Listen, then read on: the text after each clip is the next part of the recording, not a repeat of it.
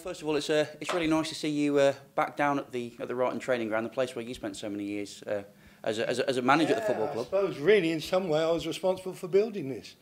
And first time I've been back since I got the sack, to be honest. Nobody's ever invited me back before, but John Clark has said, come on down, meet the new manager, and it's been very enjoyable. How have you found Matt Robbins? I suppose it's a little bit different, isn't it? Chatting to someone in the same position as you were in 25 years ago.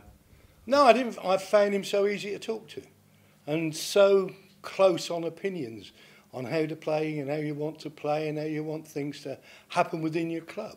You know, and he was very honest, very open, and very knowledgeable. I was very impressed. You're sharing some nice stories, because at the time when you were manager, Mark was just starting to come into the game as a professional player as well. Yeah, with Man United. Yeah. I suppose he served under possibly the greatest manager we'd ever see in football, Sir Alex. You know, he's a phenomenon, you know, and therefore to have had that experience must be wonderful for him, because to learn from the best is always good. So whatever we talked about, I don't know whether he learned anything off me or not, but at least he showed an interest in what we were talking about, which is playing football the right way, which is on the grass and players moving off the ball. So we were very close in our way of playing. In terms of the conversation, we won't ask you for the exact conversational tones, but there's some of the threads of what you spoke about. You spoke about the way you'd like to play football and some of the things as well. Yeah, you know, you don't want to be, you know, we are not a long ball club. We've tried it twice and it's failed. So therefore, I think if you look at football, the way the fan wants to see it is attacking, yeah, whenever possible, defending strongly, especially in the last quarter. You know, when you're 1-0 up, you've got different rules to the game and different ways of playing the game and attacking the game when you're 1-0 up with 5 minutes to go, which we have been poor at, in my opinion, of late. And therefore, we talked about that and how would you do it and how would he do it, you know, and we got on brilliantly.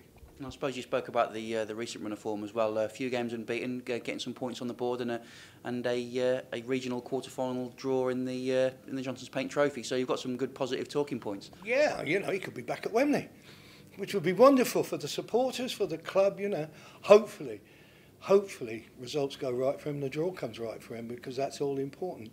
Yeah, we talk about that. We talked about league performances and the improvement. And the results make a lot of difference to places like this, the training ground. The players come in the morning and want to start training instead of their heads down and hiding in the corners, you know. And you've got so many things now that are different to my day, such as people like yourself going out filming and seeing training and what have you. We never had that in my day, but we always had a video of the match. And whatever the result, we were talking about this, myself, that I never used to say a word after a match. Too late, the result's gone. I was working for the next match, and I never ever gave a rollicking after a match, but I'd get it Monday morning when they'd come and watch the video. We had the video, and that was my time. I'd sit there and say, you said you didn't do that, you said you didn't do this, here it is. In terms of your visit down here as well, I mean, you've been to Wembley, you know the effect that it can have on players.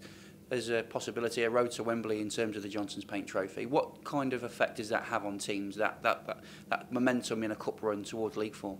Well, we got very close twice before, didn't we? We got to the semi-final when Notts Forest beat us on a dubious penalty given against Cyril Regis, bless him. And also we got there again in the, I think it was called the Simon Cup, wasn't it? Something like that, where we got beat on penalties in the semi-final at Reading. Couldn't believe it. Half the players didn't want to take penalties. So we've done all the rehearsals in training. You're a penalty taker, you're a penalty taker. When it came to the final moment, we can get back at Wembley again. That was after the cup final.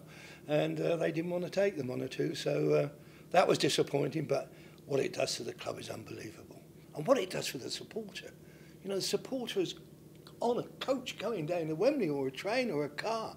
It's wonderful getting those tickets and getting that experience of saying we're back at Wembley. Great, let's enjoy it. You know, and that's what we need. We need all picking up. All of us need picking up, especially as a supporter.